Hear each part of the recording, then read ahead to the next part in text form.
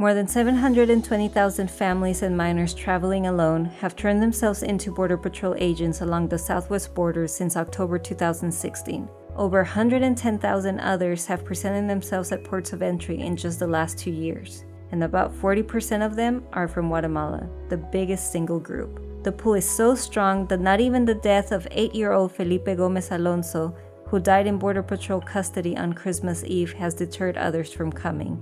That includes his uncle and cousin, who have left the isolated village of Yalambohoj, about 11 hours from the capital. That's where Felipe was from. Some flee gangs, violent partners, or cartels. For others, it's poverty and an idea of what life can be like in the United States. Guatemala has one of the worst income inequalities in the hemisphere. About 51% of the population live in poverty. 76% for indigenous communities such as the ones in Huehuetenango, where many of those arriving in Arizona come from. 1 out of every 2 children under the age of 5 are chronically malnourished, and it's even higher in the Western Highlands. The rural indigenous population was greatly impacted by a 36-year armed conflict that claimed more than 200,000 lives. That's more than in similar conflicts in El Salvador, Nicaragua, Chile, and Argentina combined. And many are still reeling from the effects. In a place like this, entire families fled to Mexico during the conflict. Then they only came back to migrate again, this time to the US in the late 1990s after recruiters arrived offering them jobs in chicken plants and farms in the southeast.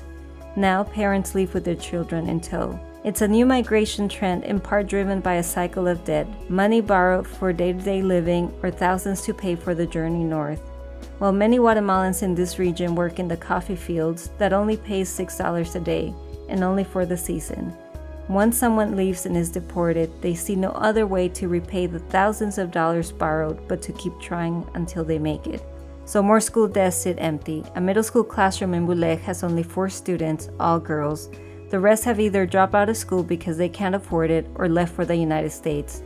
Families hear that if you come to the US with a child and turn yourself in, you can stay.